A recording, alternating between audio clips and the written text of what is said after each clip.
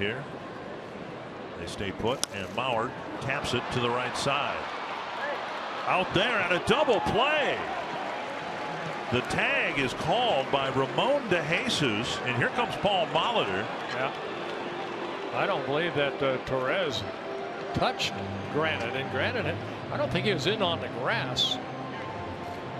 I think they're going to take a look at it, maybe, if they can. Take a look right here, see where Granite is. He did not run out of the baseline. No, I don't believe he touched him. Never touched him. No. And they will take a look at it. And I think they will find that Torreyes did not touch Granite.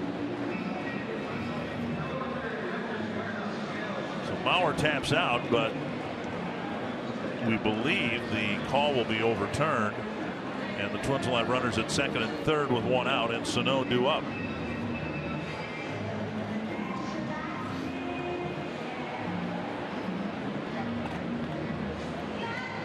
Paul Molitor looking at the video board replay.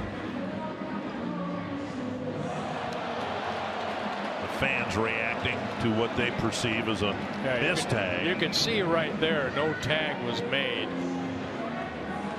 Torreyes does the right thing, charges the ball, and then tries to tag Granite. And Granite, if he runs on the grass side, the umpire could say he ran out of the baseline. Well, you can see his tracks. I mean, the infield is still moist from being sprinkled before the game, and it didn't take too long. See what the result is. Safe. So runners at second and third, and one out. And a potentially big call. It's not very often you'll see Paul Molitor or any manager ask for a review in the first inning. If that call isn't reversed, then the Twins are stuck with whatever calls are on the field.